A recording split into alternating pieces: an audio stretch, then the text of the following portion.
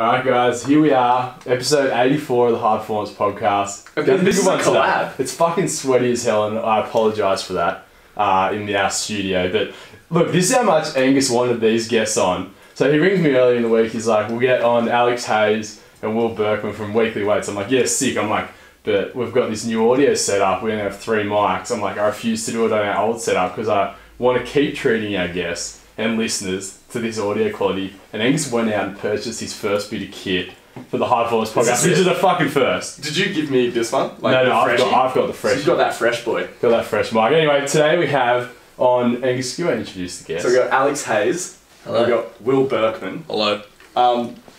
Most ambitious crossover project since the Avengers. Yes. I reckon, yeah, Weekly Weights. or is it like DC versus Marvel, if that eventually happens? Maybe. No, that's us versus Mind Muscle Project. They're our nemesis. Anyway, this is... Do you guys know them? No, we don't listen to them. I've listened to a few, they're actually pretty good. Can't hate it. It was one of those... That's it, yeah. I wanted to hate it, but then I listened to it, I was like, fuck, the content is pretty fire, hey. They put in a lot of effort. I want to kick this off by saying, like, something that really annoys me about personal trainers. I know you probably consider yourself more coaches because you work with more of an athletic crowd, but do you have those really annoying PTs always wanting to discuss Ninja Warrior with you guys and talk about it like it's a real sport? Like, I personally feel like it's Australian Idol for personal trainers because they all just think that it's going to be their moment and then someone's going to tap them on the shoulder and be like, hey mate, I think you've got what it takes to be the next Shannon Ponton or Michelle Bridges and be the next big Aussie celeb PT. Do you guys experience that at all? I've honestly had, I've had 2 colleagues or ex-colleagues who have been on Ninja Warrior, so I find that really funny. But I don't think either of them have spent their life gearing up to go on Ninja Warrior. They just happen to be the PT that fit the profile of being kind of lean, can climb on shit and do handstands and stuff. And yeah, they've been out there. I reckon it's actually a pretty fun initiative as well, because this is Sarah from Willoughby. Sarah was on it. Yeah. Since we've come to Lift, we don't see it. Because you guys were at Fitness First as well once upon a time. Which one? Willoughby. Yeah. And both of Willoughby. Has any you were Bondi Platinum as well? Yeah. When? I was Bondi Platinum from 2015 through 2017. I think I was there 2013 to 2015. Okay. There you go. Yeah. Everyone's been through the FF system. When are you going to get out, Angus? I reckon I foresee at least another 2 loud. years there. At least another 2 years. Yeah, fair enough. Yeah. But you see the ones that have probably hung there a bit too long, I think. Because any environment gets stale after a while. Yeah, something I guess you guys, we've had a lot of guys on from Lift, so Luke Tulloch, Jack Darcy trains there, and now you guys, what do you find the benefit is of training at that facility? I know it's catered a lot more to specific sports like powerlifting, weightlifting, and that side of things opposed to a Fitness First. What was the transition? I think for me, I'm head of powerlifting, so all that I do now is powerlifting. I actually have one client who's not a powerlifter, but everyone else is a powerlifter. So for me, it's the equipment, we run competitions, it's a community. It's more of about the community and the gym rather than just working for yourself. So do you not accept athletes who won't compete, or...? No, I have a lot who don't compete, but it's all geared towards a testing day, and then once they do one of them, then they usually want to compete because everyone around them is competing. So yeah, and yeah, as for me, similar. I went traveling, so I stopped personal training and did online only while I was doing my placement for dietetics, and then I wrapped up all of that, handed off all of my clients to Alex actually, and then went overseas for a few months. And when I was there, I sort of had the feeling that I wanted to go back to PT, but I felt that the Fitness First environment for me was just a bit too much and a bit too commercial. So then Lift is somewhere that I've been training at for a long time. I'm part of the furniture, and like you were saying, great community, great spot to train, and so I was much more attracted to actually spending my days there. Whereas Fitness First, it was I was good to be there for 3 hours at a time, and then I really needed to go outside and have a break. They are very, especially Angus's gym, it's in a basement of a building. I wouldn't want to That's my main beef with the FF setup. It's a great little setup there, but some natural light would just change the game there. But it'd be hard to drill a skylight down that far. Mm-hmm. Yeah, 100% great, great places to run a business. And now, the Fitness First are getting better and better equipped. So there's nothing wrong with them as gyms, but just as an environment to work in. If you're in, I don't know, if you're concerned by your own sanity, then you can't be there all the time. Yeah, even Angus comes to me. Obviously, we talk about a lot of shit, and Angus always coming in hot. Watch yourself here. You look whinging about someone, management, this and that, and I'm like, fuck. No, it's never been. We just shoot the shit. It's just a bag of old laughs. Don't get him fired. Yeah, sorry, Angus. Well, he works for himself, so technically he shouldn't be able to get fired, but they'll get rid of you. What? What are do you mean? Don't worry. I didn't mention names. Don't name. I just completely derailed my train of thought. Anyway, so what? Am I saying I didn't mention any names? Rattled. Yeah, Angus, you're really rattled. I've never been this rattled on the podcast. No. Our podcast gets like this too. Yeah, We usually it gets- just cut it out though. Yeah. I'm not. I would. We can't cut this anything out. eh? Oscar's such a shit editor. I just can't be bothered. online coaching is something that every PT claims to do. Few actually do it. Yeah, it's always in your Instagram bio. Yeah, and Will, you've had, like, how long have you been a coach for? I mean, I was coaching people before I was a PT, so 2014 through now, so 4 years. 4 years. Like, I would consider it something I was actually doing as a profession, quote unquote, for 3 with a break in the middle. Yeah, but you've had some pretty high profile clients. How'd you tee that up? I know Sheedle hopped on board and Yeah, so even a bit of coaching of Ray Williams out the back of a competition. yeah, Ray Williams. So I can't really lay much claim to Ray Williams' success. I did have breakfast with him on competition day, and What was the size of the breakfast? oh, like? it's unbelievable. So Did you mention coming on the High Performance podcast? What year was it? that was 2015. Ah. You could tell he was thinking about it. He was thinking about it before we even had him He was on. like, who are my top favourite athletes of all time? Who did he no. say? Fuck, can't remember. There was definitely Deion Sanders. There were some running backs in the NFL. Yeah, have to be NFL. Yeah, I'm gonna Alabama, say isn't he? school. Yeah, Yeah, he loved the roll tide. No, maybe he didn't mention any athletes, but he was like, I fucking love the roll tide, like Crimson Tide. Sorry. But yeah, I got it like Ray Williams breakfast. This actually brings to mind one of my favourite anecdotes about him. So he weighed around 180 kilos at Worlds this year. Is that right? 187, I think. 186. So he weighed in at about 163 or 164 in Uzbekistan, where he squatted a world record. And the brekkie buffet ran from about 7 in the morning till about 11. So I would usually go down for breakfast at 7 because I'm an early riser, and then I'd go back at like 10:30 and have a snack. And Ray Williams would be there the whole time, right? Eating away. Just eating. And Like just grazing like a cow. yeah, and he's a lovely guy, like quite polite and quiet. And eventually I was talking to him and I was like, oh, Ray, like, how you finding the food? And he goes, man, I've lost so much weight while I've been here. He's been there for like a week. And he was saying he'd lost like 10 or 13 kilos because he didn't like the food. But the guy was literally parked at the buffet for like 4 hours at a time. Yeah, and I was like, what do you miss? And he was like, oh, I just want to have like chicken and waffles. He loves He said grits. chicken and rice. That's what Chicken he said. and to me. rice. Chicken and rice. Hilarious. Like, They don't have phenomenal. rice in Uzbekistan. They had like They everything. did, but Man, not that at buffet that was- place. Not the seasoning. The- He wanted that Southern The American food was pretty spice. fucking weird there, for real. I thought it was, Because you guys It was are on the good. same It boat was there. good once we got out of the hotel. Yeah. The food in the hotel was fucking weird. Yeah, what's Uzbekistan like as a country? Like, I don't know. How many Uzbeki people- listeners do you have? The people look. I'll tell you. My coach is Uzbeki. I think he might tune in. The people look like a mix between Chinese and Russian. Yeah, that's Yeah, true. so like Very Slavic. the Kazakhstani Which for weightlifting Yeah, does not kind get of like- better. That kind of Asian like- European hybrid is insane. Kind of like that, but like not as dark. Like more like pale. Yeah. More like light skin than Kazakhs. See, So, what's it like as a place? It's weird because... No, you're safe. We don't have any. We have Israeli, perfect, just a Saudi shit Arabia. nah, Dude, how's our main African listeners are from Uganda? Uganda. Yeah, but we're Middle East. It's only Qatar, and so it's Saudi Arabia. Uganda, be kidding So me. you're safe. You can go on about Uzbekistan. Uzbekistan, no. Also, Okay. I like that dad joke you put in Yeah, there. oh mate, that's first of many coming up, don't worry. Uzbekistan, so it's a weird, like really weird place because it's kind of a shithole at first glance. Like, you get into Tashkent and you're going through and there's buildings that are like obviously Soviet era buildings and stuff that are, 25 stories high, where the top 15 stories are like crated out, no windows, like looks like shit. And then there's like big marketplaces that are lovely and vibrant, but still kind of a bit grey. And then they've got like this beautiful royal palace, which we didn't visit. And if you go outside the city, there's like beautiful mountains and stuff around it. So it's sort of like, it's got aspects of like natural beauty and historical beauty, and then in the middle it's just like squalor. And I think they had like a really hectic dictator who only died or something last year as well. So I'd say they've been really mismanaged, and it's one of those places that's just been like economically sort of run into the ground because of the whole Soviet era or whatever beforehand. But you felt safe. Yeah, 100% felt safe. I mean, we didn't really go out at we, night. We had to like always have our passport on us because there would be guards just like walking around the streets. The money. And if you didn't have your passport on you, yeah, the money's funny. But if you don't have your passport on you, they could like fine you or something. Yeah. So Why? Because they If think you're foreign.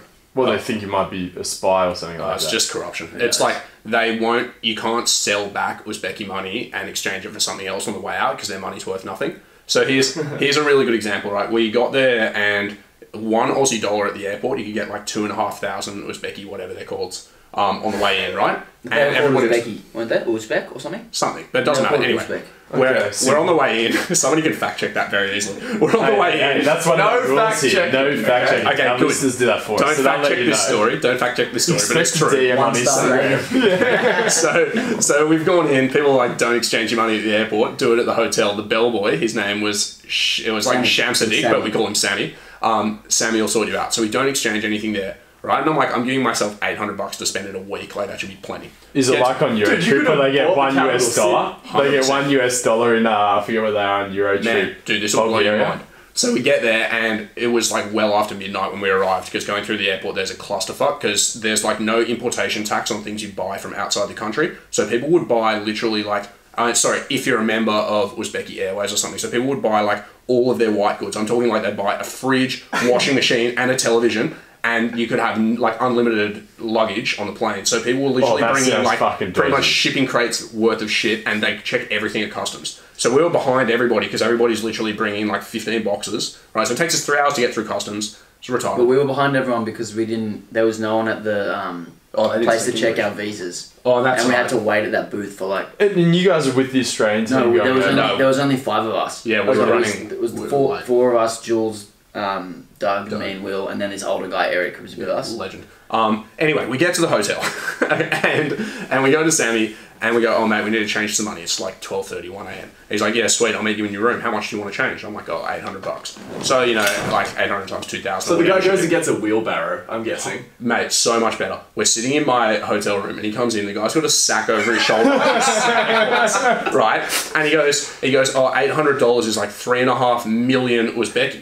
And so I'm like, okay, well, like if it's 3.5 million, you're gonna get like 50,000 notes. No, Uzbeki's come or whatever, come in like 1,000 up to 1,000, was it? I think it's less. It might have been like 500s. So the guy's giving us stuff. We literally couldn't fit all our money in our safe. And so when we would go out, if you go out and buy like down the road, you get.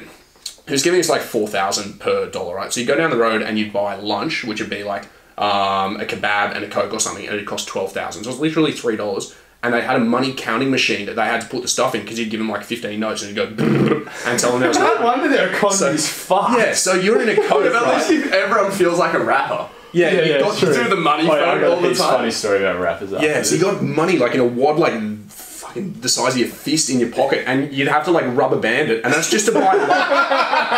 What about when we were at the banquet? We were fucking making it rain on Robert Wilkes on the dance floor. And he's got his shirt half unbuttoned, stuffing money down the front of it. It was Mate, if someone had that footage to sell to the IPF right now. Oh, the best thing, right? So all the Uzbeki men, they had like these chicks who were sort of doing belly dancing and stuff. They would like punctuate their show. They had this amazing entertainment. It was the best. And they're punctuating the show with these Uzbeki chicks doing dancing. They got like progressively skimpier, and they're eventually like in underwear sort of doing belly dancing. And at the end, they're standing there, and all these Uzbeki men are throwing like 100 or 500 Uzbeki notes at them while they're dancing. And I was doing the maths while I'm there, and I'm like, that's literally the equivalent of you showering a stripper with 5-cent coins, right? It was so good. There was money everywhere. It was the best. It would be a good feeling, and then you go outside and it's just reality, and you're like, oh fuck, it's a shithole. Our economy's actually fucked. But you're at the strippers just making it rain. Yeah. That's hectic. Yeah, that. But yeah, so that's video, Oscar. Oh yeah, so yesterday I got in the depths of YouTube, and have you guys heard of Jumper? He's a guy, he hosts a podcast, so he's heavily in the rap game. Anyway, I stumbled across his vlogs, and it was like, fucking, who's the guy singing Gucci Gang? After you know, surely. Lil Pump. So Lil Pump, this guy Jumper, No Jumper he's called, and there's like, so he's in his 40s, and he's driving around this minibus full of like, those sort of mumble rappers, face tats, XXX Tension, that sort of character. That guy died last week. Yeah, he died. Oh, his album's fucking fire. He's not a good guy, so... He's a horrible person. Yeah. Like, and you could tell... So it's good that he's dead, but he also made a good album. So it's kind of perfect scenario. Released a good album, but bad person, died straight after, so he doesn't get to enjoy the success. But that's anyway, as clean as it gets. Out of my I'm watching this thing, and like, they're staying in the shittiest motels. I'm like, fuck, maybe they don't make that much money. But then they're like literally counting their hundreds in the back of their shitty minivan on tour, and just like in and out of Gucci, Balenciaga, just like flexing, and then staying in the worst hotels. It made me think, I'm like, these guys are making so much money, and then when they're done, I'm like, they probably don't have a house. And that's why I could never be a rapper. I think too much about my future. That's the main reason. But the money, like they're in the back of the car with stacks, and like you can't even understand these guys talk. and then all you can hear is like Gucci, Balenciaga, and they roll in, buy like all these sneakers, tens of thousands of dollars worth of clothes, back to their shitty motel, just all about the gram, all about just flexing on them hoes. It's the standard, like, you win the lottery and then you go broke a year later story. Yeah, exactly. Like, have you seen 30 for 30, ESPN Broke? Yeah. No. That is the so fucking best. So, I So forget who it was in the 90s, an African-American player. He won the Super Bowl and you get, like, at the time it was like $500,000 bonus. And it's the next day and he's been out. And they're like, oh, what are you going to spend the money on? And he's like, what money? And he's like, they're like, $500,000 that you got yesterday. He goes, spend it. And he has this watch that's like encrusted with diamonds, and they can't resell all this crazy jewelry they get. there's a story of in that doco about Jamal Mashburn, the NBA guy who signs the Fila contract, the shoe contract. Yeah. And he gets given at 19 years old a Ferrari stick that he can't even drive because he doesn't know how to drive a manual. That's a signing bonus on his shoe contract. That's great. Guys, wait till we get money for this podcast and we're going to spend it, especially Angus, in the most outlandish way. Oh, absolutely. Like, Well, the first thing we're going to money, spend it fuck. on is sponsoring all those jerseys. Yeah, we're going to sponsor Word each out jerseys, there. but then I'm going to buy like grills, like heaps of custom jewelry, like just fucking ridiculous. Massive Out massive mics. collection of Jordans. Get grilled. Yeah. Just get it drilled Jordans. into your fucking skull. Yeah, I'll get Jordan. No, I'm saying for the mics, like iced out mics and shit. And We just could be like, the first fitness podcast with iced out mics. Yeah. That's like the other week you said we Yeah, weren't a kill the fitness audio, podcast. Yeah, kill the audio. You can just see ting, ting, ting, diamonds dropping off. Steering this back to something powerlifting related. So with that Uzbekistan trip, what was the competition? It was the Asia and Oceania Championships. And usually I think people No think idea. when you're representing your country that a sporting organisation would like help you get to the event. But as I understand it, all that stuff's self-funded in powerlifting. Yeah, it is. Yeah. Yeah.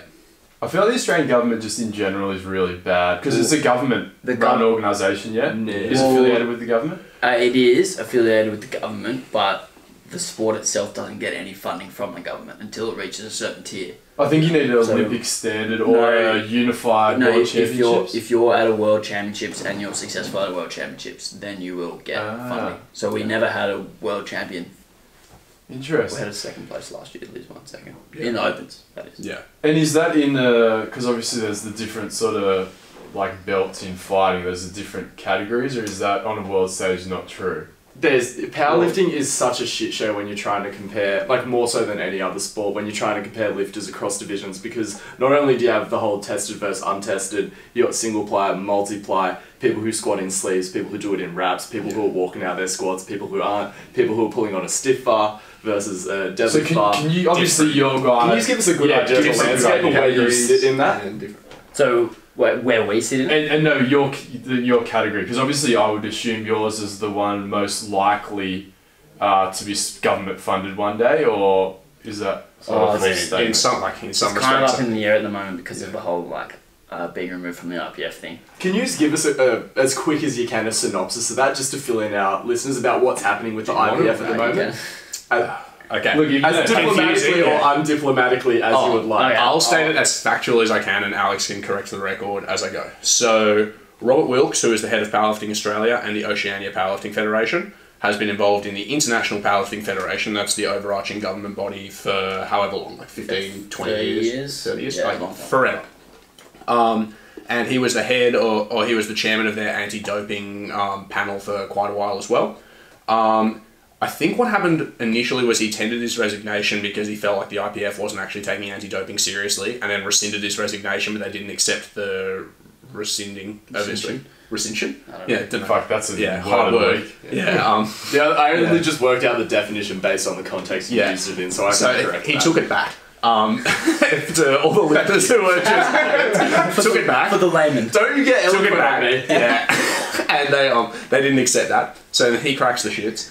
And that was the start of, in some ways, the start of a legal dispute that's gone for quite a while. He then started levelling accusations against the IPF of corruption, of members of their executive not following their constitution, of the IPF not actually meeting the requirements for being a registered entity in Luxembourg, where it is registered, and all these other things.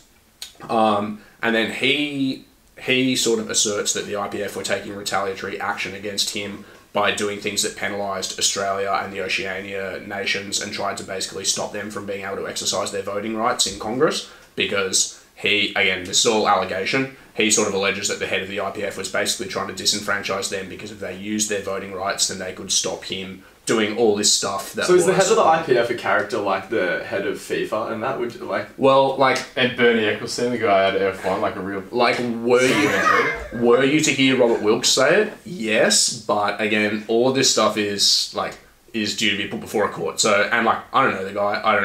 I've only heard Robbie Williams' Robbie Williams. Robbie Williams' version of events. Robin Williams. As detailed in as detailed in Let Me Entertain You. So yeah, anyway, all that happens, and it culminates in last year, the IPF at their General Assembly for the year, putting forward a vote to expel Robert Wilkes from the IPF and all bodies affiliated with it. So that's Oceania, which he's the chairman of, or president of, and Australia, which he's the owner and CEO of, right? And then that kicked off a political shitstorm in Australia. So Robert Wilkes has taken them to court for that, saying it's unconstitutional for 1,000 reasons. Where do you go to court, but? So he's taken one case to the court for arbitration of sport, but they said they lacked jurisdiction because they need to go to, I think, the Supreme Court in Luxembourg first to get a ruling before they can sort that case. So there's multiple legal cases that have to be He's resolved. obviously just extremely passionate about this, because I take it he's not going after it for money, because I don't think there's a whole heap of money. No, he's actually lost a lot of money fighting. And he fighting wants all the of his money own court back, cases and or actually he won't giving get it? money. Oh wow. No, he's not in it for the money. He just wants to see the sport be like actually fair Fuck, and that's everyone on a good. level playing field. If you listen to our podcast with him, Yeah, it's Episode- good. Yeah, well, actually, there you go, guys. If you want to learn who episode Robert 7 Wilkes of Weekly Weights. is, there you go. If you want to go hear about Robert Wilkes and learn Because who for he is, me, I considered myself as someone who, without actually participating in powerlifting, like I watch as much powerlifting as I can, and I was still not privy to a lot of the information in that. Because from my perspective, There's more to it. Oh, sorry, you go on. no, because that's it. Because I'm always like scouring the internet for more information on this whole conflict, and it just like, are there other nations outside of Oceania who are kind of like leaning more towards Wilkes, but maybe not speaking out for fear of the similar sort of treatment? Or Again, what's the to vibe? hear Robert say it, yes, and he said that even prior to him being expelled from the IPF, that there were people sort of speaking to him saying we got to set up a rival organisation because of all this stuff. And they're sort of trying to paint him as just the crazy raving lunatic, I'm guessing. Yeah, Yeah. of course. Yeah. And there are people out there who absolutely believe Robert Wilkes is a crazy raving lunatic and would say he's corrupt and he does unconstitutional things and he's just a guy who's trying to throw his power around and he's just a despot himself. But as somebody who knows him and works with him, I genuinely believe he has the best intentions for the sport.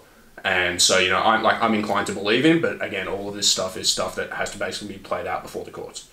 it sounds like absolute. But yeah, there's more to it again. Most of it started from the drug testing in the IPF, or lack thereof drug testing in the IPF.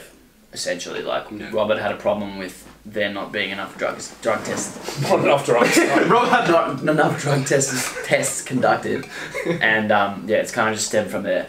Yeah, it sucks, but because Australia had a really thriving and, as far as I can tell, growing powerlifting scene, especially the tested side of it, and now it's kind of just been carved down the middle, right? And people are kind of forced into a situation where they're going to have to choose to stay in the Australian IPF affiliate or go. What's the new organisation? The APU. But it also, so Robert Wilkes is also starting an international body for World that. Powerlifting. No, So why don't we get that part of the story out for context as well? Yeah, okay. So when Powerlifting Australia was removed from the IPF, alongside of Robert himself and the whole of the Oceania region, Australia started a new affiliate under the IPF called APU, whereby lifters could then attend World Championships. Okay. Which is fine, makes sense. Powerlifting Australia still stays the same, minus its IPF affiliate. And then from that, Robert has started with the Oceania federations that were also kicked out, plus another federation which is mostly America, called 100% Raw, and formed what's called World Powerlifting. 100% wrong. It's sounds like confusing. some rappers' love lives. It's pretty, it's very confusing. Mate, That was probably But one of the anyway, funniest what- things I said, and you guys Anyway, got laughs out of it. Yeah, but they deal with that shit all the time. It's like when I'm coaching weightlifting, I have a new client, they're like, snatch, jerk. And I just I can't stand the emotional energy I was anymore. 18 or 19, I did weightlifting for a little bit. My coach always used to be like, oh, nothing feels as good as a good snatch. And I was like, yeah, real good. Yeah, boys. Yeah. Exactly. I was like, I can't imagine. But then I'll like let out a little fart and giggle for an hour. Yeah, 100%, you got it. But yeah, anyway, so now there's two global federations. Well, there's more than two, but two big ones, the IPF and World Powerlifting. So who are kind of in opposition to each other. Battle of the Titans. I heard whispers that New Zealand's getting booted They've out got, as well. No, they're not getting booted out. They've actually, hang on, I'll find you the thing. But I feel like the IPF actually- actually one of those No, things they where it's have like, a you vote can't on it. leave, you're fired. They have a vote on it. It's crazy that there's. I they have a suppose vote on drugs it, like, come next into week. it.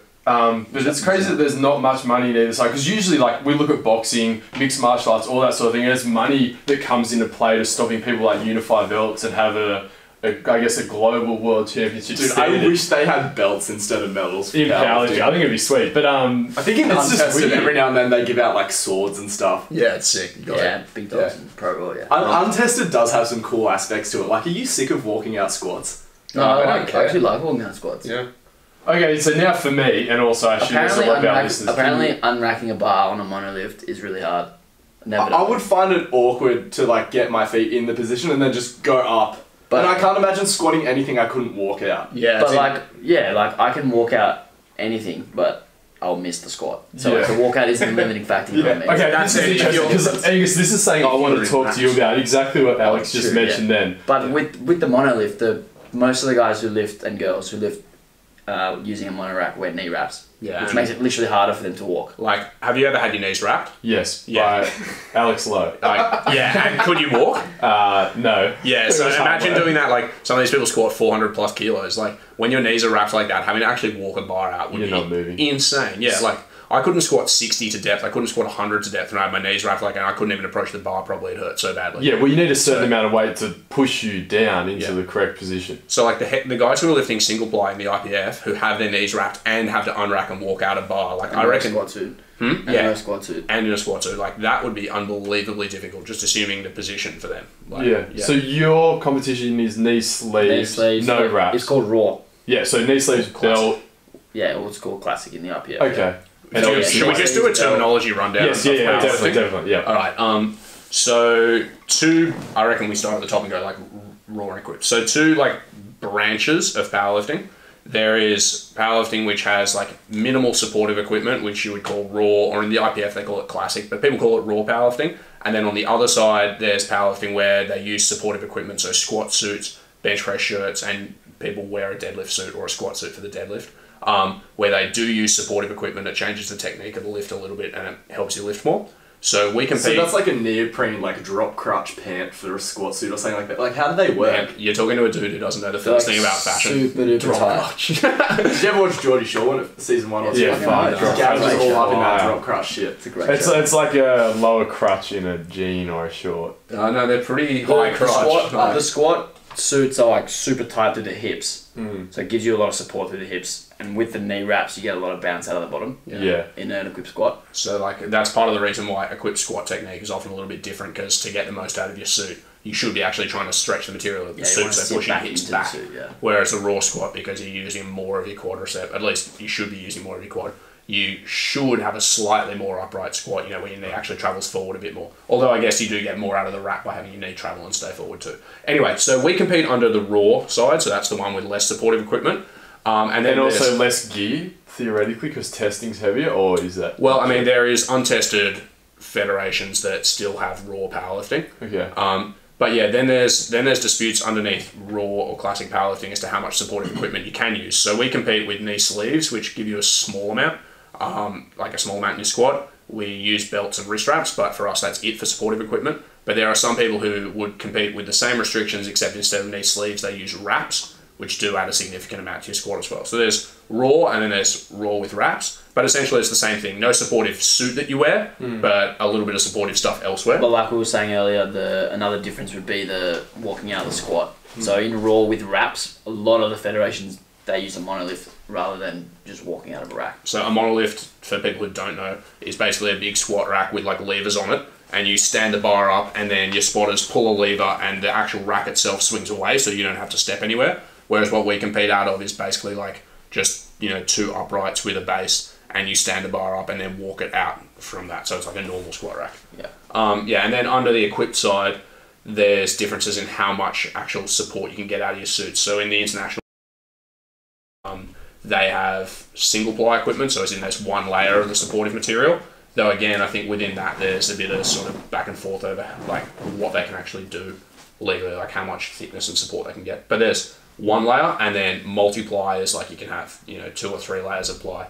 And again, the more supportive equipment you have, I guess the more the technical aspects of the lift change, but also the more support you get. So people who are benching like 1,100 pounds or whatever that you might see on like your West Side videos and stuff are usually benching in a triple ply bench set. Because I think that's something that's lost on a lot of people, because Louis Simmons, as far as he's marketed to the general pop, is as the greatest powerlifting coach with the strongest powerlifters, but I think that's something that's always sort of avoided, the topic of the supportive equipment. Not that it's obviously there's still beasts and things like that, but especially with the bench press, because that's the one where you get the most out of the suit. Yeah, correct. All of a sudden they're benching more than they fucking deadlift.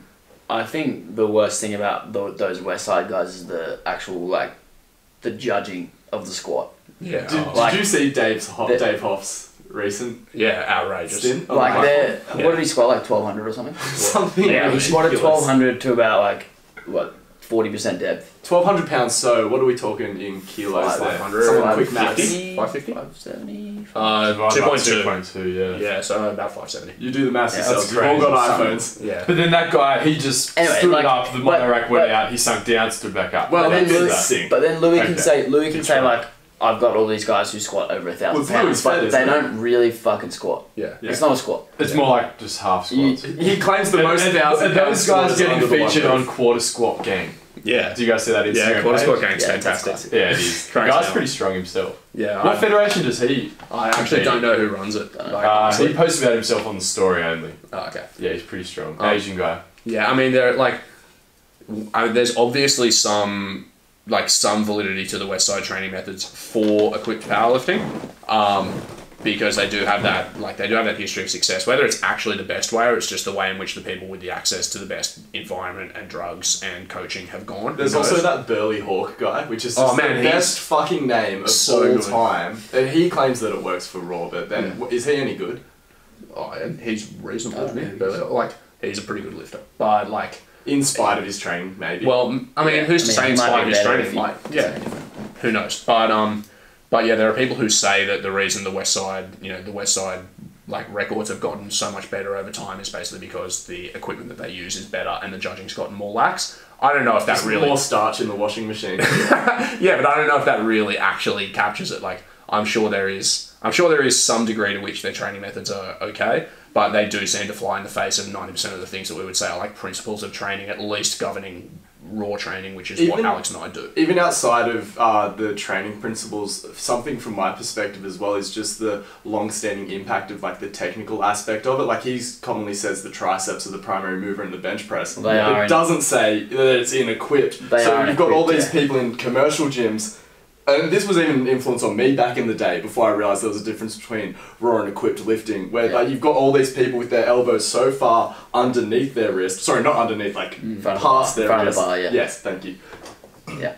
What are some of the things I see that technique-wise that people need to forget about when that they might be hearing from someone like Louis? Okay, well, that don't apply to raw like lifting? we said earlier with the squat, they're going to sit back more into the suit. Those vertical shins. Yeah, the vertical They want shins the vertical don't... shins. Yuck. So it's We suit actually- vertical shins, because you want to sit back and You want to get sit back and get a lot out of the... the suit, which is really tight to the hips. So you want to get that Okay. spring to the hips, right? Where did the knees over toe come from? There was one Something study in the like 70s I that don't showed think increased force through the knee, but it's you're meant to put force through your fucking knee. that? to get Okay, so it stronger. wasn't from someone squatting in a squat suit. That might have probably influenced it as well, because all the heaviest squatters in the world were squatting with vertical shins. But yeah, if you look at the difference between, if you just paused a lifter in an equipped squat at the bottom, which isn't really the bottom. Contentious topic. Versus pausing where Ray Williams is at the bottom, or Blaine Sumner, or someone who squats better raw. His walkout is phenomenal. The knees are going to be a lot further forward, the torso is going to be a lot more upright. For the raw squat. For the raw squat versus for the equipped squat, because in the raw squat we want to use our quads in the bottom, where they're in the most flexed position. And in the equipped squat, we want to sit back into the suit. So that's another reason why Louis emphasizes lower back training for squats enormously because, like, again, they're going to be folded over and sat way back through the hips. And How much that's do you why guys they do. box squat? That's why they do a lot of box They squats. don't test. I've Is it never done a forbidden? box squat. Forbidden? My guys are ready to compete at 2 weeks' notice any time of the year because you squat to a fucking box. Yeah, look.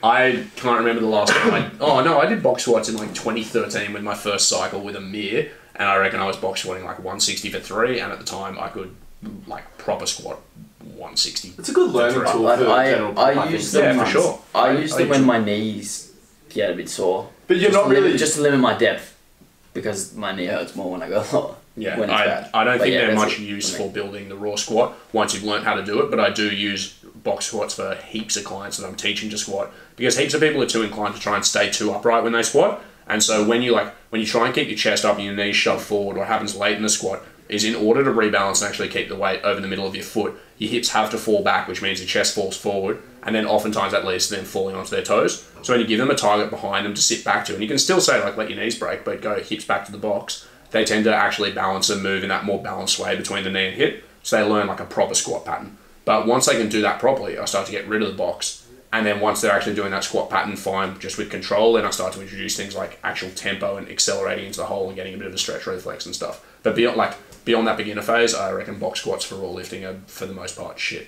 What No about point. bands and accommodative resistance? How do you feel about that for raw lifting? In the squat, the hardest part of the equip squat is going to be like the top half because obviously you've finished getting the rebound from the suit. So for them, training for it to be heavier at the top is probably an advantage. Do they train their box squat equipped or raw? I think some of both. them, both, Yeah, and both. oftentimes they'll wear like just briefs or whatever, so supportive pants but not the full Yeah, suit. they won't put the straps up. Or like straps down suit and stuff. So like There's it's just a mixture. different variations depending on like how close they are. So I guess to was competition, raw I guess. powerlifting developed just to make it accessible and as an attempt to grow the sport, or was it that people in in geared lifting were like, I just want to see how much I can lift more the way that people traditionally lift in the gym? Well, so initially, like way back in the day, I don't think there was a distinction between raw and equipped powerlifting. It's just like everybody used equipment, and people used to tape tennis balls behind their knees and shit like that. Like way back in the day. Have you seen Fuck, Dave that would Hoff actually with work the well. medicine ball shoved down his shirt? No. Oh my god, there's the best video of all time that everyone has to look up. Just look up Dave Hoff bench or Dave Hoff bench medicine ball or something, and you can clearly see, so he's got this arch, and on the first attempt you're like, man, that guy is barrel fucking chested. Because Yeah. he's a big unit. I think he competes at about 140 kilos. But then it starts to shift between attempts, and then by the third attempt, he has, the chick with 3 tits? Yeah, What's that? Total Recall? Oh, Total Recall, He yeah. literally looks like her because he's got his 2 pecs, but then he's got this big central titty where he's clearly touching the bar. And Louis Simmons released a really controversial statement being like, just completely denying it. But yeah, That's that was hectic. Yeah, should we continue with the differences between? Yeah. How off topic are we? Yeah, Yeah, you so wanna off topic. go back to That's bench press? podcasting though. So the difference between raw and equipped bench press. Okay, so equipped bench press, like you said, Louis emphasised the triceps heaps, and people emphasise the lats heaps. And I think in the instance of the lats, it's because you have to actually pull the bar into like the groove of the shirt. So I've done no like equipped benching, I can talk but about that. there's sort of like a very narrow path in which you actually want to pull the bar The hot into to gates of bench. Like in Hot 300, the hot gates. Yeah, like the hot gates of bench, where you basically have to pull the bar. Fuck, that could have been that was Yeah, that could've- ending process nowadays. I was about to have a breakdown. You have to basically pull the bar into that line when you're benching, and so your touch point I think has to be a little bit lower, and you got to tuck your arm a little bit more, so you end up with this massive like lat work on the way down, and you're basically doing a row to get the bar to your chest, because most people when they're benching equipped can't actually touch the bar to their chest until they're getting to relatively heavy weights. So it takes a huge amount of back strength to keep the bar in the groove and actually touch, right? In raw lifting, I don't think the lats are actually important in the bench press. They play maybe a small supporting role, and you could argue that having a thick back is just broadly good for like shortening your range of motion. That's it. And some people have said that like that sort of end Stability range. in the negative. as Yeah, well, but but like minimal. Yeah, I was going to say really minimal role. So lats are unimportant. Triceps in raw benching important for lockout, but most people miss their raw benches about an inch off the chest, whereas lots of people miss equipped benches way up high unless they misgroove it. Or they just guillotine themselves. Yeah, or they guillotine themselves. So yeah, in the instance of the raw bench, the pecs are way more important, and then the pecs and triceps, because like if you're working against like a resistance in your arm, extension of the elbow, also entails adduction at the chest. They sort of work off each other, but you basically need a strong chest. You can't just rely on tricep strength. Whereas with a shirt, because you get that first little bit out of the actual rebound of the shirt, you need super strong triceps to do that end range elbow extension.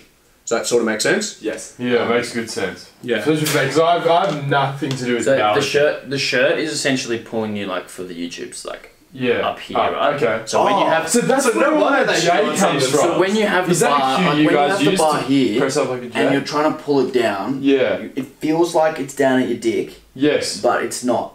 So And like you are because- trying to pull the bar like down here, and it's up here because the shirt's pulling you this way. God, that would be so So stressful. So when it gets down to Does your Molly chest, compete? Did he compete in the one? no, he with was the raw equipment? with wraps. Okay, because he sort of said press like a J, and there's a few things. So I pick for out from raw, what do you guys are recommend? talking I've heard that as well when grinding. Do you cue people to push back towards the rack slightly from in raw?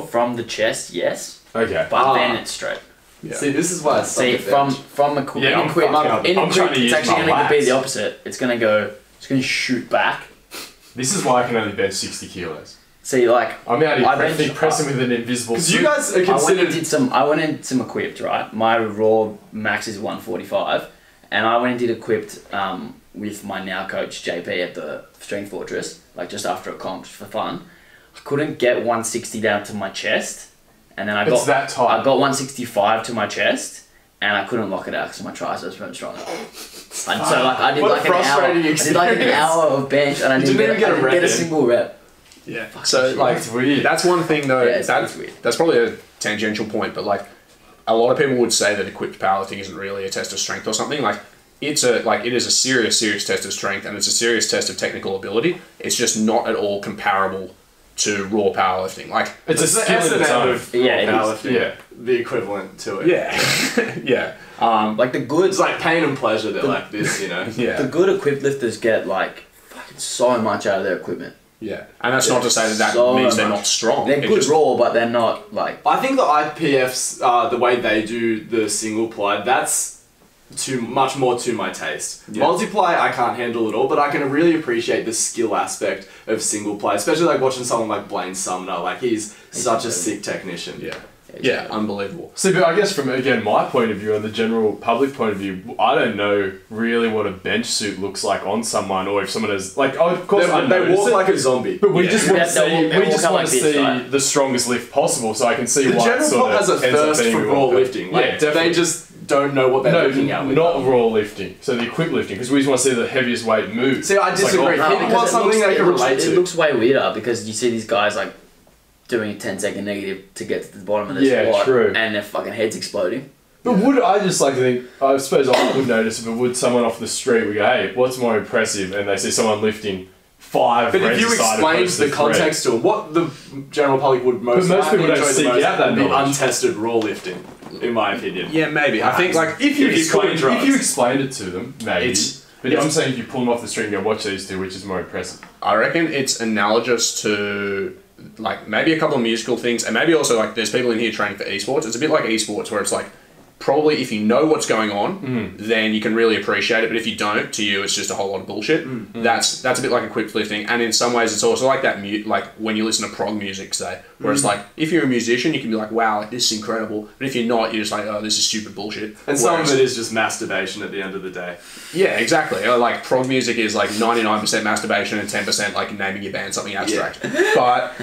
But like if you're into it, you're really into it and it's amazing. And if you're not, it's like it's too niche for you. Whereas raw lifting is like good pop music where it's like it's accessible, everyone can get around it, and you don't need to fucking be told what's going on because it's like self-evident, you know? And so I think that's one of the reasons it's got such wide appeal, and it's also much more accessible for people because like equipped powerlifting training takes yonks because it takes ages to get into your suit, it takes ages to warm up, you need to take long rests, like you need to have your fucking knees Especially back for if you've every never step. set foot You in a need gym. 5 spotters because if you fall over, you're fucked. Like I spent a huge amount of powerlifting, or my powerlifting career, like which is not, but a huge amount of hobby dignifies it more than it should be. But I spent a huge amount of Disappointing it, hobby. literally training at Fitness First, like early, so I could run off to uni after on my own. Right? And if I was an equipped powerlifter, there's no way on earth I could have done that. Like I would have had to make huge accommodations to my training to make it possible, and then I would have been shit at the sport, or I would have had to change my life around to make sure that I could go spend time with people. And that brings me all the way back to Westside, which is probably part of the reason why those guys do so good, is because they literally say, fuck it, I'm going to move to Columbus, or whatever it's called, Ohio. Yeah, it's in like, Ohio, I'm going to pick up, like, either leave my family or bring them with me, and I'm going to spend 4 days a week, you know, with the boys at training where they're surrounded by people that can help them. And most people don't have that luxury. So And then my family goes hungry. Because I Yeah. make $0. yeah, but then have you good steal time with bars the from the boys. gym and But I stuff. work at the 7-Eleven. Yeah, exactly. So 7-Eleven in Columbus, Ohio for powerlifters is the equivalent of Uber for Sydney personal trainers. Like, yeah, never steal from 7-Eleven in Columbus, Ohio. Like, Because you get chased. You're good after 10 metres. yeah, you got up to 10 metres, You just but gotta on get those that first gap. 10 metres are bad. They launch over the counter at you. What are we talking? Let's go back to the difference between federations. I believe we got to the deadlift. We just discussed bench press. Yes, so This is good So for the me. difference, Learning a the lot. difference in the lifts Yeah, between yeah, the deadlift. yeah. Yeah. For I a don't quick really- versus Yeah, raw. not See, a the huge deadlift is the smallest difference. Okay. So you'll see They pull sumo almost the smallest difference in weight is in the deadlift for sure. Like there's actually a lot of guys who compete equipped who deadlift raw. Okay. Because they just don't get much out of the because suit. they don't get it much out of the suit. And What- most of them pull sumo because again it helps at the hips. Yeah. What does Steffi Cohen do? She does raw. She does raw with wraps. Okay. So she deadlifts. So she deadlifts on a deadlift bar. Ah, okay. So that's another thing, another difference. In a lot of those raw with wraps divisions, they use different bars for all three lifts. So for the squat, they use a thicker 25 So kilo again, bar. more inaccessible as well for like the general. Yeah, not the general Yeah, I mean, Yeah. in as far as it matters when you turn up in a meet. So like in the squat, they use a 25 kilo bar to prevent the bar At wobbling what point does that around. become a factor? Like the bar, Yeah, where you'll heavy. be looking for a Texas Very bar? heavy. Heavy. Okay. Like, I think, so Blaine Sumner, when The he squatted Elite one's 500, pretty fucking stiff. well, the Elite one's crazy stiff, and Blaine Sumner says when he's squatting 500, literally the oscillation on the bar is like controlling that as the hardest part of the lift for Dude, him. the whip So- fucked me on one of those FF bars at 190. Yeah, but that's the thing, like, again, Yeah, fitness that's the weightlifting bumpers though. I had to Yeah, true. I literally had to change my squat rhythm when I stopped training at Fitness First regularly and moved to lift, because like every time I squatted over 180, it was like if I hit the hole and came up at the right pace, the bar would be unbending, sort of as I hit the sticking you point, up. and it'll like carry me through. Yeah, I found it so much easier to squat at fitness first. Oh, man. Clocom said I have some great Angus squat asked sessions about about this seminar the other week, but I actually went to it years ago when he first did one. It wasn't a lift, and he said that's how he goes and cues his jerk. The bar flops up and he goes bang. and But again, presses with it. that's a luxury of jerking like 200 plus. Yeah, exactly. Yeah, right. mere mortals Yeah. don't get I anything. think he said it was like 190 plus. More he said. differences are Deadlift bar. the bar's the same in bench, so they use an Elika bar or a similar stiff Yeah. bar. And then in the deadlift, they use like a longer bar and a thinner bar, so they get more flex out of it. Yeah, there's a tiny bit more flex, but the biggest difference is just grip. Because I think somebody actually measured like stiffness and flex in the bar and found the difference is quite negligible. I've pulled on a deadlift They're bar. also longer though. Yeah, they are. But I like, you can just fucking crush it though, because it's like Yeah. a women's weightlifting bar as far as the. Yeah. I don't want to use the girth. girth. Yeah. Yeah, Yeah, good yeah. one. Yeah. Yeah. Thank you. Thickness. Yeah, circumference, radius, Circumference. really. I mean, anyway, let's go on. So, yeah, 100%. But it does make a difference. And grip strength, like, Alex and I were actually talking about this yesterday with regard to my deadlift, because grip is my biggest You issue got with some deadlift. sausage fingers there, mate. Yeah, I do. They're not very It's got long some though. little hobbit hands. Yeah. I got little hobbit hands. I was actually like, Do long fingers help? Not Yeah. 100% they help. I hold the bar like in my fingers. I feel like that's Oh, something wow. that people Yeah. don't realize as well. Like, Right. too many people are tearing their calluses because they want to palm the bar. Yeah.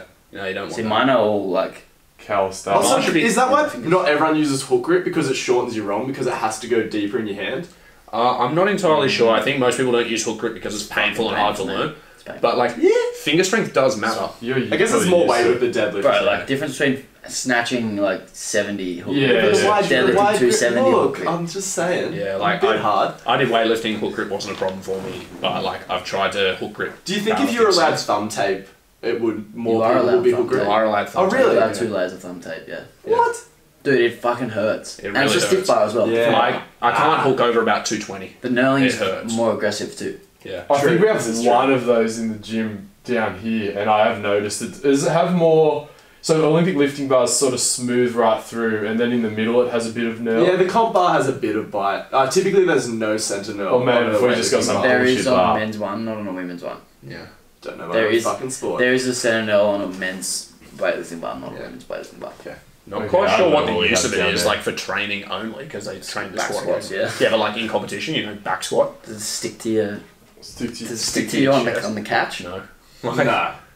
Yeah, we have a bar down at the gym, and I thought maybe it has a bit of knurling like right in the center of the bar, maybe like 2 inches either side of the direct middle, and I was like, maybe it helps like sort of sit on your back better. Yeah. Or maybe it was just Oh, something it's cheaper. 'Cause center I've never seen it. That's It's why really it's there for the heavy. powerlifting bars. Okay, so that is a Sticks powerlifting to bar. your shirt, yeah. Okay, well there you go. So we do have one of those. probably Because I not- was like, this one really hurts my client's hands, and then I Yeah, used yeah. it to do That's cleans the one day, and I was like, ouch. Yeah. Well, especially if it doesn't rotate. Yeah, if the collars are bad, turnover's going gonna screw your wrists. Yeah, I wasn't paying too much. Or it'll just attention feel to like arse. But again, like old school weightlifting, their collars didn't turn. Like, you know, they had like the worst bars in the world. And those So guys are your monsters. barbell actually had a they found this way to get these sick bearings in their bars, and their whip just went through the roof, and so they hosted a competition so they could show off these new bars. Sorry, don't say whip, the spinning of Yeah. the sleeves. And in that competition, it was an international competition, and 5 lifters dislocated their elbows. Oh, so shit. you don't want too much spin on it. There's like an actual sweet spot. It is a real art there. One day I just went balls deep, sort of reading into weightlifting bars and stuff like that. So supposedly, when But you buy... you went balls deep into Balls reading deep. about weightlifting bars, Yeah. but you didn't know there was a center nil. Nah. Yeah, and even I. How deep did you get, mate? You were only on the weightlifting subreddit, were you? You weren't on the. You weren't on the No, I power. read one article, but it was heaps in depth. Stay off Reddit, dude. Yeah, it was I love it. Reddit. Stay off Reddit. Weightlifting. It was linked on there. Fuck, For sure, Reddit. 100%. Do you guys post your podcasting Reddit power? I've discussed this. we actually it you got got it. shared. It got shared, but Yeah. it's great. Good. I made Doesn't an matter account. heaps. I made an account to actually share the Wilkes one. And I Dude, also but then the added Reddit it is to you out fucking there. the king. Like I posted Sam Locks in the rowing subreddit. Shout out to those guys. Fuck, it went hard. It got like 2.2 thousand views in the first day. Oh, Boy, wow. the boys and girls Shit. on there love Sam Lock. Yeah, and because I'm like always in the sprinting subreddit, so we always do like the photo of me, you, and Johan Blake still at the top of the feed. Ah, nice. Nice. So we get a lot of traction there, but Angus has posted stuff in bodybuilding and they'll fucking destroy you. I posted one in the dunking and NBA Reddit. Don't ever go Oh, into yeah, that. you They're don't want heavy, that. man. No. They're fucking heavy. NBA Twitter is fucked. And I imagine the powerlifting one's quite heavy because I've been in there and I was like, Yeah, it's not my space. A lot of hostile people. Who It's hate pretty hate funny, but other when Ray camps. Williams was posting in there asking for advice on his squat. Yeah. Wait, Yeah. really? Yeah, way back in the fucking man, That dude. was He's the after most he was humble squatting guy. 900. He's the Yeah, he best. had no idea. I think at his first meet, he like, what was it? He didn't know how to wrap his knees or something. He went like it was something like he went to competition with wraps, and his wraps were like literally like you could put your hand under them. And his attempts were like 600, 700, 800, and like he didn't know how to warm up or anything like that. And people were just like, what are you, like, it's some stupid story like that, but people were like, what are you doing? Like, you are an absolute freak. So at one point, Reddit actually had a little crowdfunding thing because he ran out of space on his bar for plates. He didn't have calibrated competition plates, so yeah, they bought him one of those He's got a longer rack now. bars. He's got a. He's an he's got a illegal rack. ambassador. Yeah. now, I think. He's got So a it's rack and cool bars shit. and everything. Yeah, good. He kills it. He's got heaps of sponsors. He's Similar fucking story. legend, dude. Similar Such a story is Tom Martin. Do you guys know him? Yeah, He's, I loved it when he went dirty. like he was a sprinter, I think, or like a hurdler or something. British.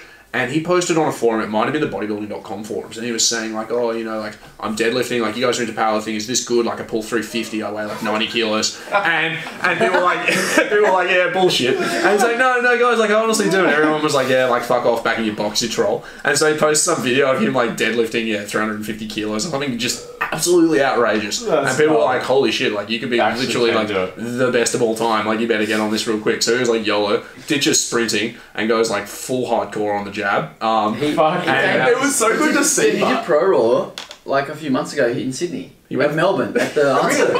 He went 3 out of 9 and he still won. So you literally got That's just one lift untested every lift. powerlifting for you. I swear everyone just tries to fight for Wait, what's Nah, his his school? was, Oh, my his God. was, Actually, his got my was laptop like here. his was like Tom travel. Martin. He looks like a Viking. His was like travel and stuff. Yeah, like he hit okay. weights that he hit weights, missed weights that he's hit. How did you go traveling? Because you went to Singapore recently to compete. Singapore was fine. Yeah. Uzbekistan was a lot harder. Is it Uzbekistan worse for pretty much heavier 2 days guys?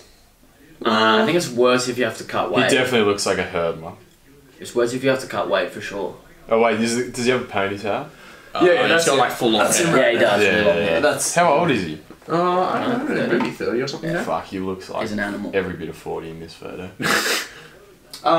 Yeah. something that I've always kind of trashed. Well, I just didn't understand it.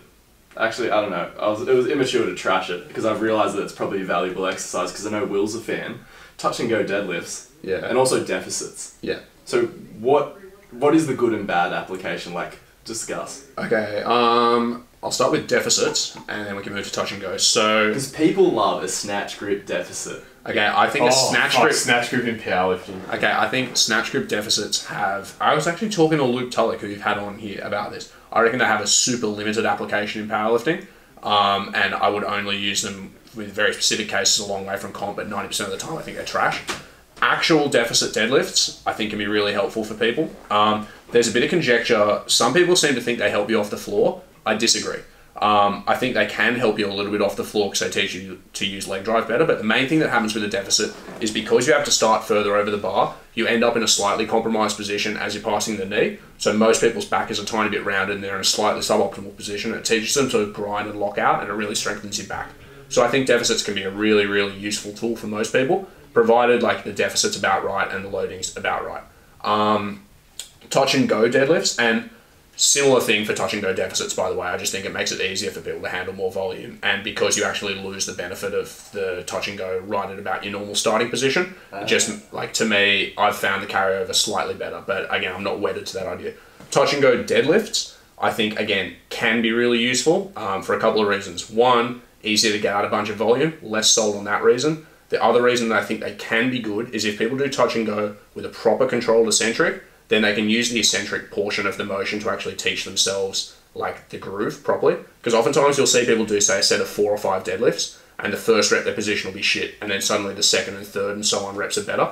So touch and go can actually really drill where you should be in your starting position. So almost like, I guess, the box squat equivalent. Like, it can be a good teaching tool in that regard. Yeah, and then one other thing, and again, I'm less wedded to this idea, but like potential benefit is that like there are benefits to eccentric loading in general, and when we train the deadlift, because it's a concentric only movement, doing some eccentric loading probably helps, and particularly for things like the hamstrings, where you do actually want increase in fascicle length, which you get from eccentric loading as opposed to just doing concentric work.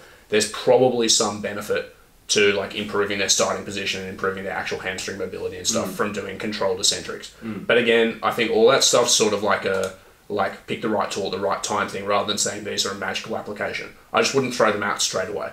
Whereas snatch grip, deficit deadlifts and powerlifting, I think are fucking trash. Unless you've got like a serious erector problem. Measure up their snatch. Is that the thing so is the snatch grip deadlift in powerlifting just like take your hands wide and not actually measure up your correct position? I've softened my stance on that. Yeah, well, it's something that we're... I'm going to throw this to Alex because you've done snatch grip deadlifts and hated them, but have you ever used them for a client? And also, just quickly, do you feel the same about touch and go and deficits? I think regarding that, the most important part of the deadlift is your starting position.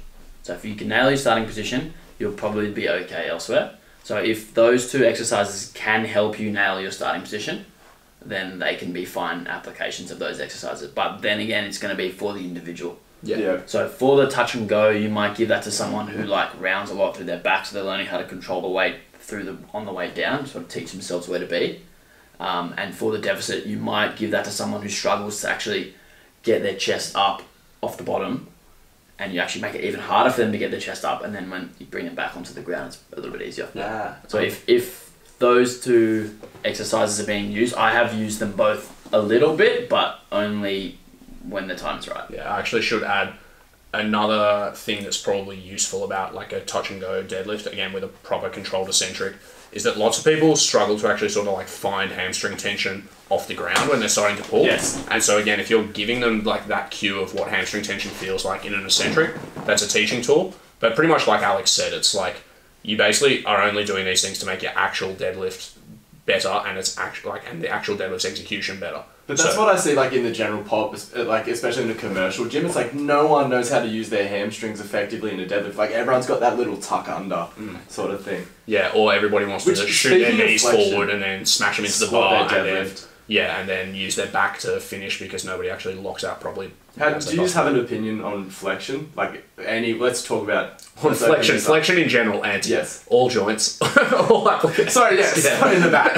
Speaking of the spine, so because I've heard so many different things from so many different people, where it's just like, as much spinal flexion as you want right through the whole thing, you'll be fine. Lumbar flexion is no, but thoracic extension is fine. That's mine. Fucking hell, does that stop that? Yeah. Can you just touch that? Yeah, man. Is that one still going? Yeah, that one's still going.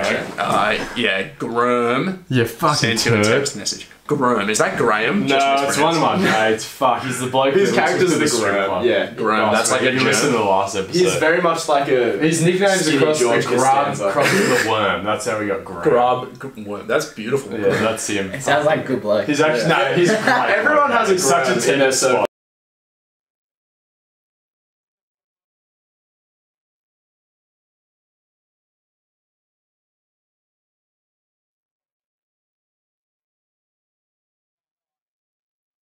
Bells. That's him.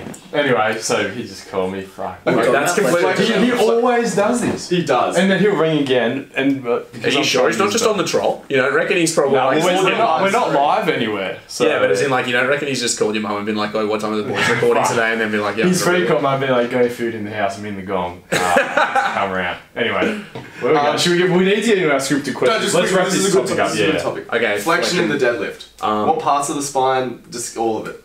Do you want to start? No, you can start. Okay, what's up? I'm just hanging for a pause. Alright. No, you guys keep going. Okay, so... He won't contribute to this part of the conversation. He doesn't have an opinion. Okay, flexion in the deadlift. Thoracic flexion, I don't have an enormous problem with, although... So, thoracic being upper back. Although re-extending your upper back late in the deadlift can be difficult. So I think it's one of those things where you want to set with a degree of thoracic flexion if you're going to experience some and try and hold it. I don't think rounding your upper back enormously is helpful. I also think people should protract their scapula when they're setting up. Like this is I particular. heard that recently. I think Jimmy got that piece of advice from you, and that was a game changer. Like I knew you wanted the arms long, but I wasn't like intentionally protracting and intentionally reach for it. I found that very helpful. So with doing that, you will get a little bit. Yeah, you Because that's another thing that I think people are so obsessed these days, because people generally do sit with their shoulders forward. That's a postural issue we see. Yeah. But people just don't know when it is acceptable to protract in a lot of movements. I think everyone's so obsessed with like retraction and depression, which are obviously very, very useful tools for in certain circumstances. But yeah, to not fear the protraction. So I actually have an article about deadlift positioning on my website, willberkman.com. So www.willberkman.com, deadlift fixes to stop your back hurting and fix your lockout, I think it's called. I do talk about this a little bit. So yeah, scapular protraction and depression coupled is really helpful because it makes your arm longer and it keeps it closer to your hip, right? That is going to have to be coupled with a mild amount of thoracic flexion. So in a powerlifting context, mild thoracic flexion, probably fine. Super extreme thoracic flexion, you're sort of playing with fire because re-extending it's really hard.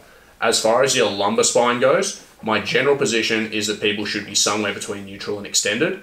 If you are somebody who is really prone to lumbar flexion, then you're probably better to set with the amount of lumbar flexion you're going to experience, and that's a probably Stuart McGill thing. Look him up if you're interested in back pain. But The leg spinner. Oh no, but I'm more just thinking. So if someone, Angus doesn't know. sorry, no, I just He would not get that. if you're in lumbar extension, I thought that was bad because it kind of like unnecessarily lengthens the hamstrings and gives them a mechanical disadvantage. How do you? So hard lumbar extension is probably a disadvantage, which is why I say neutral to mildly extended. But at the same time, I don't think you should be at the absolute end range of your hamstring range of motion. I do think part of the reason that people fall into lumbar flexion in the deadlift is often because they don't have good hamstring strength at length. And so they're doing that to shorten the hamstring a little bit as opposed to actually lacking the back extension strength to hold it. Because often those people who fall into some lumbar flexion then actually finish their lockout without hip extension but with a massive back extension. Yes. So to me that says that those people actually need to develop some hamstring strength and control. And so then you can do other loaded hip hinge things and stuff like 45-degree back extensions where you stop them actually at full hip extension rather than the final back extension, or Romanian deadlifts or anything like that where you actually get them some hamstring strength and control. But basically, I don't think lumbar extension is something that I would encourage. If it's a reality of your deadlifting position, then I think you work around it. But thoracic flexion, to a degree, I'm fine with. Alex? Yeah, pretty much the same stance, but I think the important thing to note is if you are someone who is prone to especially lumbar flexion, you need to start in that position. Yes. If you're pulling yourself from neutral to flexion, that's where you're going to have an issue. Yeah. And it's the same thing with thoracic flexion. If you're starting mildly flexed and ending like massively flexed, you're going to have an issue. And Let's talk about yanking. I used to have that problem as well. Let's talk about yanking.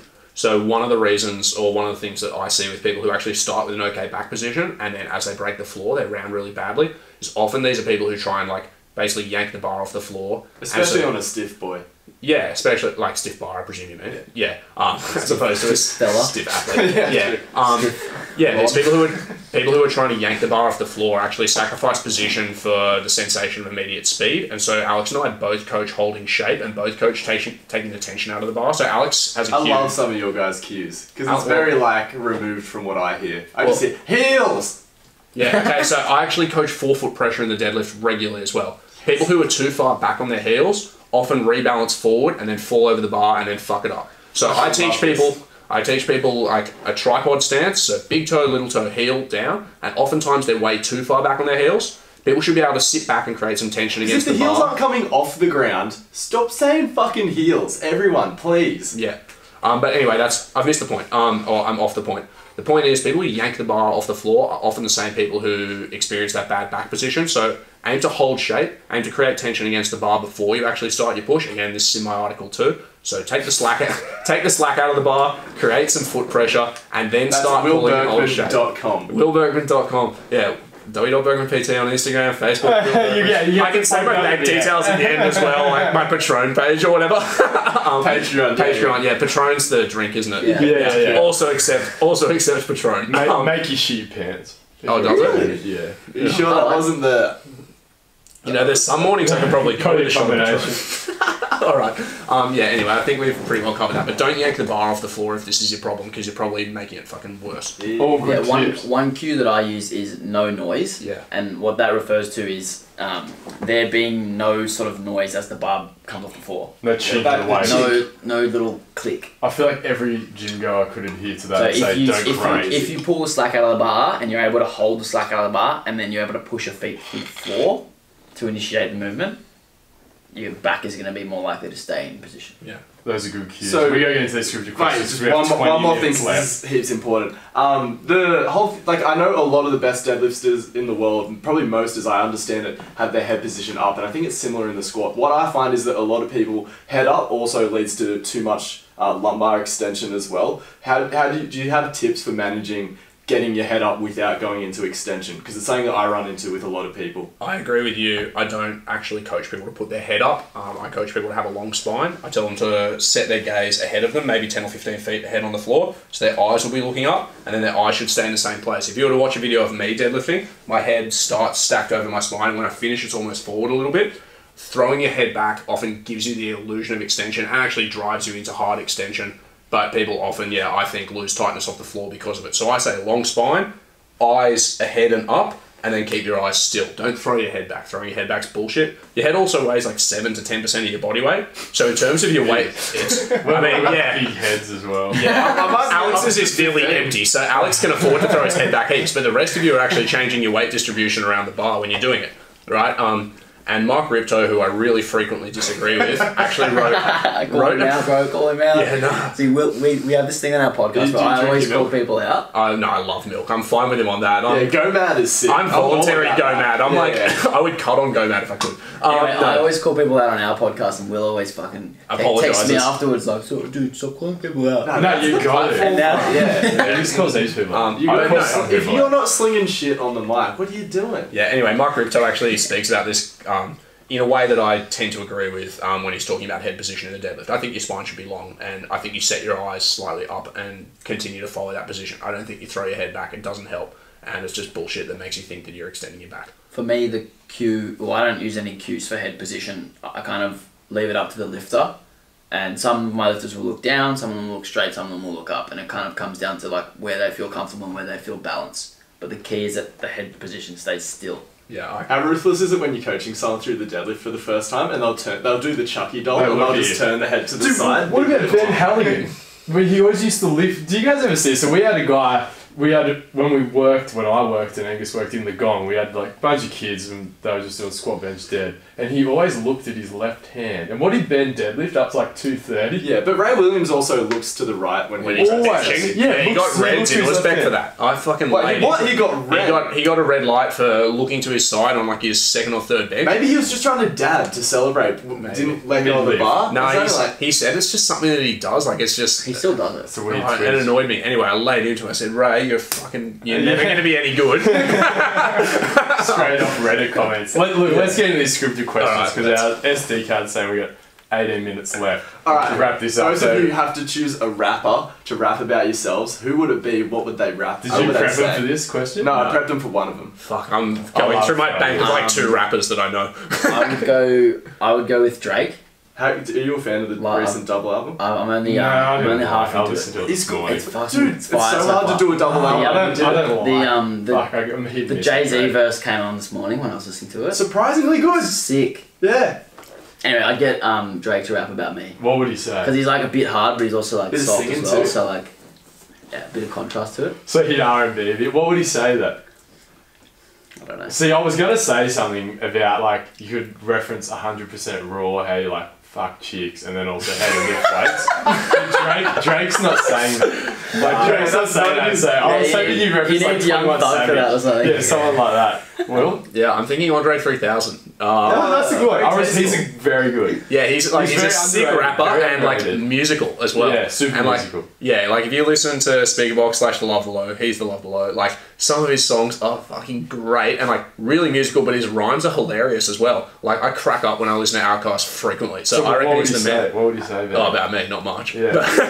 Yeah. Talk about Will struggles with No, he went on this. So you're 100% Raw and he's struggling. He's got this. With women's and weights. There's a streak of songs on the album ATLians or whatever where he's got like these dumb analogies about how cool he is. Yeah. I don't know if you've noticed. They're awesome. They're so funny. He's like cooler than a polar bear's toenails or something. And then there's some other one about some dude sipping a milkshake in a snowstorm or something. The most polite version of that My Dick song by Mickey Avalon. Yeah. Oh, I could get around Mickey Avalon as well. Actually, just for some favorite white rapper next to Booyah. Yeah, 100%. I reckon I'd go Andre 3000 or probably. So my favourite white rapper, and this is who would rap about me, is Shia LaBeouf. He's fire. Like, I always talk about it. I feel like I should put... Have you seen his freestyle? I saw it, and it's not that good. People are like, it's actually really good, for an actor. Yeah, exactly right. Yeah. Still the greatest. That's like saying Lonzo Ball's a good rapper. It's like saying Kloko's good at bench. It's like, I tell you, he's a good rapper for $1. Yeah, he is top 5 for me. Marshall and Lynch. Have you heard that song? No, I haven't. Fucking awesome. Top 5 favourite athletes. Who's going first? Okay, I'll go first. Okay, so I've thought about this from like my entire life. Good, because that's what you got to do for this question. So the first sport that I fell in love with was cricket. Why do so many people like cricket? But I haven't played since I was like 13. But anyway, Brett Lee. He can sing about it. I love Brett Lee. God, he can eat a wheat bick, that guy. Dude, I could eat way more. How many do you do? So my PB and I rode into Trevor Hendy when I was a kid. He's my top favourite athlete. Who the fuck's like, I've got 8 of those, I'm going right to this guy who does sport. I used to eat 18 2x2 with milk and honey when I was like 8. I love how you like describe it like a fucking program. 2x2. 2x2, I'd fucking read. I had one of those Nutrigrain bowls where it had lines in it that were like chump, okay, legend, champion and stuff, and I was a fat kid. Now I'm talking when I was like 8, my mum had to throw it out. Fat little champion, weren't you? Oh, mate, I used to go through a box, man, every morning. I'd be there. Like, there's so many funny stories about me eating when I was young. My mate's brother used to babysit me, and my mum would get like a family-sized lasagna to cook, and he'd go, "Oh, Will, I bet you couldn't eat all that." I'd be like, "Fuck off, I could." Give me that champion bowl. Yeah, exactly. Will was 115 kilos when he was in year 12. What? 100%. Were you playing front row? Yeah, I was playing front row. You go to? Sure. Of course. Yeah, standard. So go back to Okay, and then after cricket, I started playing basketball. First basketball player that was my favourite was Tracy McGrady. Fuck, Ken Dunk. And then then because of him I went for the Houston Rockets. Still go for the Houston Rockets. Respect. Huge fan. Shout out to the boys. The boys. Couldn't go all the way this year. Maybe next year. So close. Fuck the refs. Fuck the Warriors. refs in for 7. Have you guys seen that photo of Adam Silver wearing a Warriors jersey? No. So good. Anyway. He's the commissioner of the NBA. Right. And then obviously James Harden now because of the Rockets. Yeah. And LeBron because he's the greatest player of all time. And the last one was someone from powerlifting, Pete Rubish. Dude, he was one of my first favourite powerlifters. He got me into just being fucking intense when you deadlift. And those old laundry videos where there's one where he yeah. smashes like 700 pounds for one of the first times, and then you just see his mum walk past in the background shaking her head with a basket of washing. It's so good. I've seen that. Yeah. Because his intensity is like RPE 11, Yeah. and then she's just like, eh. That's a good top 5. Like that. All right. God, mine are lame. So number one, David Pocock. He's just the man. Nothing like about him. He's such a good leader. Yeah, he's such a good leader. The team's so much better. I honestly reckon he's worth minimum 10 points to every team he plays on. And people think he's only a good defender and a good jackal, but one of the reasons that he went to Japan was to improve his link play. So I think in our first test against Ireland recently, he topped the passes, I think, by Wallaby forward. And he was way up there in run meters as well. He's insane. Worth 10 to 15 points on your team. Dead set legend, insane physique, just the man. So David Pocock, so jacked. Hold on, keep that thought because I want to ask you guys that when we are. Yeah, right, about their bench. No, probably wrong. So quiet. David Pocock, talk about the other lifts. Complete opposite end of the spectrum, just for comedy value. Zlatan Ibrahimovic, easily the ultimate troll to ever play world sports. Says the funniest things on earth. But he's actually insane. Look up old school Zlatan highlights. He just makes people look stupid because he's 6'2". When he's playing at Ajax in the Netherlands, crazy. Oh God, he stands up 5-6 defenders at a time. He's 6'2". He's got no right to be that athletic. He just makes people dumb. So he's great. Well, did you see his first goal in the MLS? Nah. For LA Galaxy? It's from way out, right? Yeah, it's fucking crazy. Chips the keeper. Yeah. Stupid. Then tied Federer and Nadal because I love both of them, both champion athletes and really good, but just as a rivalry, that's been something that I love tennis. I've loved tennis for ages, and that's been something that's been able to fixate me for literally my whole adult life. Both good dudes as well. Yeah, great dudes. Yeah. And just think of how many epic games they've played. Oh, so many. Poor Nadal, he's lost most of them. Yeah, but unless it's on clay. Yeah, but that Wimbledon final when he first won, was unbelievable. So Nadal's also hotter. Depends who you talk to. What about his hairline on the go? Yeah. I haven't seen him recently. And his forearm discrepancy in arm size. Yeah. Oh, he's got that tug and arm discrepancy for sure. It's probably from tennis, actually. I didn't think about that. Oh, yes. He has to ever touch himself. This is worse than the rowing incident. Rowing versus kayaking. Oh, yeah, fuck. The boat was it last forward. Yeah, I'm battling. I gotta remember. I think one of my last ones was John Eales, which, he's similar to the David Pocock, is just a legend. Yeah. Is just a legend category. And then and also led us to World Cups. So many aspects of his character are great. Not a big fan of him as a rugby administrator. Legend of a bloke still. Yeah, I met him at the Plaza actually. Great bloke. Oh, really? Great bloke, yeah. Asked him if he was buying seafood. He's telling me he was having a barbie. I'm like, man, you're a good bloke. You know.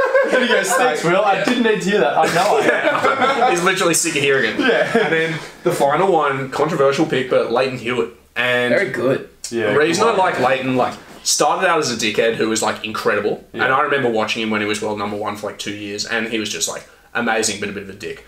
But we took those days for granted, going straight from Pat Rafter into Leighton. And man, someone else. Pat Rafter, honourable mention. I used to I stayed up when I was 5 to watch him play Goran Ivanisevic in the Wimbledon finals. Did you play tennis yourself? Yeah, I was actually all right. I would love to see Fat Will running around. Just the big forehand. Just the big dog. Yeah, no, I had a really good kick serve, even though I was heaps short. It was funny. But I learnt to kick serve because I love Pat Rafter. But anyway, Leighton Hewitt, the man, great competitor, and now he's retired now, but in the twilight of his career, think how many times he took people who were just flat better than him to 5 sets, and just fucking so hard. Never says die. He could be down. Aussie battler. He could be down by 2 sets, 5 love, 40 love, and he's I got this. He's determined to keep bums in seats. Oh man, he's just the man, and so the fact that he's turned it around and he's turned into such a statesman after being a dick to whatever that chick from Home and Away was. Beck Hewitt. Beck Hewitt is with her. Sorry, Kim Clijsters, who we like. Oh, Kim Clijsters, yeah. The fact he's able to turn it around, I reckon he's the man. So I'm into Leighton Hewitt. No, there you go. Good for you. And the one question I want to ask both of you guys, I more wanted to ask Alex is because he loves basketball. Out of every NBA player, who would you pick and you get to coach him to be a powerlifter? To be a powerlifter? Yeah. Spud Webb.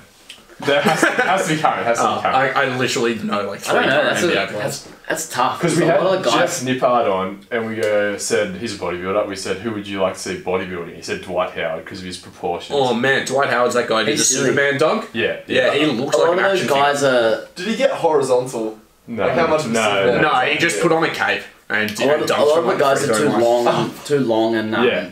not really built for powerlifting. Who's like the shortest dude? Maybe I'd go with like Patrick Beverly. Yeah, Patrick Beverly, He's feisty. Yeah. He'd go hard. How heavy do you He's reckon only he could get? 6'1". How heavy do you reckon? Would you keep him sort of like 90s? He'd need to get into the 105s. You know what? One. I got a But different he's fucking different feisty. school of thought. I'd go through and find like the most second class, really bad like center or foreman or something who like is really unexplosive, can't jump, just gets by on being long limbed and just pausing us. Have you seen his his rehab documentary? Well, I'd just teach him to be deadlift only, like horrible squatter, like squat for a token, like token total, bench for a token total, but just find somebody who's just gangly and make him deadlift. And that'd be That's it. Yeah, there'd be a lot of like there'd be like a lot of 6 foot guys with like 6'8" wingspans in the NBA. Yeah. Yeah. Well, surely there's like some Has close to 400 kilo deadlift. Mo potential Bamba's with got training. the biggest ever. I think he's He's like too tall, over though. 8 He's foot. like Yeah, 6'10". he's super tall. I think there was actually somebody who correlated like your squat, like how vertical your torso likes to be when you squat though, and jumping ability, which kind of makes sense. In that, like, you know, if you're somebody who likes to fold at the hips heaps, you're probably not going to get like lots of upward propulsion, if that makes sense. So I reckon lots of the basketballers who have mad hops may not immediately be good deadlifters. I'm not sure if that's true. That could be complete bullshit. Yeah, that's but I'd be interesting. looking for somebody who is like has a good broad jump or something, but doesn't have a great vertical, and then just be like, yeah, you're my boy. What about Phelps? Actually, you know who'd be really good would be Eric Gordon. Eric Gordon? He's kind of chunky. I think he has really long sort of He's fucking ankle to... athletic. Yeah, super athletic. He's so long through ankle to knee though. But he's like not fit, he's like explosive. Yeah, So that's true. That's perfect. I heard a rumour he might be signing with the Pacers. That's not happening. Not What do you happening, mean? you reckon? He's still on contract. Where is Well, LeBron? no, going? that's what I saw. Have we Still figured on that out? It comes Yeah. out in next week. Yeah. Yeah, I reckon he's going to the Lakers. Was there ever the conversation that he was heading to the Rockets? I swear they said he was going everywhere. It would have had to have been a trade, and he opted out of his contract, so it won't happen now. Can't happen. Anyway, that's it. Well, on that. Wait, Boys, they got a plug. plug. Yeah, you got Yeah. plug. The show, Alright, sponsors. we are Instagram. Weekly Weights, Weekly weights, we are mates. We lift weights. and But it's weekly. and WEA. G-Man Footy. Yeah, G-Man footy. So weekly weights spelt like weak, not strong. Yeah. We weights. That's because Will's weak. Yeah, I'm your boy Will. So I'm at w.berkmanpt on Instagram. I'm at AlexTays_lift on Instagram. You Do you have a find catchphrase? weekly weights, we are mates, we lift weights, gym and That's footy. it. Trust the process. Trust Ah, that's it. Yeah. Oh, did you watch Hot I got Ones? that on Another t-shirt. show? I just got some Team Hayes What t-shirts. t-shirt? Got Trust the process on the back. The Complex Yeah, Media yeah. Hot Can Wings. get you one. No. Where the I'll celebrities wear are it. Hot I'll Ones. rep it. Fucking hell. Yeah, weekly weights though on iTunes, Podbean. If you leave us reviews, we read them out on the show. Fuck, that's awesome. I'm gonna write. 100%. We do our own transition music. Yeah, like bad transition music's our thing. So if you like Alright, bad boys, how about music- you fucking sing us out of this one? beatbox? Do you want to rap? Beatbox. High performance podcast?